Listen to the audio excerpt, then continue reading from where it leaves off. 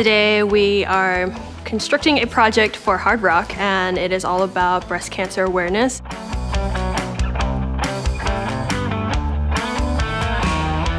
The partnership between Full Sail and Hard Rock is a natural fit. We had talked about doing a few other options and ideas of what we were going to do, and then someone showed me a video of the art piece that was done with Sharpie and thought that was really awesome to see what the students came up with.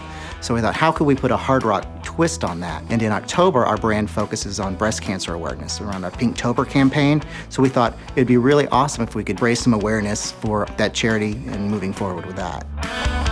We're wanting to represent the beginning, the ending of fighting for breast cancer, but also showing that it affects other people too, not just the victims, like family members, friends, and represent a whole family together. So we wanted to band together to represent that.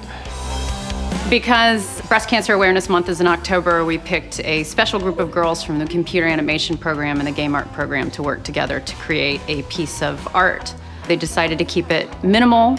Each of them took one lady of rock to do their own version of, and they're going to incorporate musical instruments and painting, drawing, illustration, and multimedia collage into this project. The next move is after we get everything blocked out, we're each going to take a lady, or we're going to work on ladies together, and we're going to shade them in our own styles and decorate them in our own styles and just make everything pop. We're going to have at least 7 ladies representing different aspects of it, from a gorgeous woman who is just herself fighting it, to representing like the loss of her hair, to women who succeeded in it, or maybe those who are affected by it. And it's just being displayed throughout the whole piece with a huge, like, gorgeous pearlescent pink ribbon throughout the center of it. And then we'll have the guitar picks, paint on top of paint, layering textures. We also have Prismacolor pencils going on through it, and it's just a whole conglomerate of pieces put together that we're making it.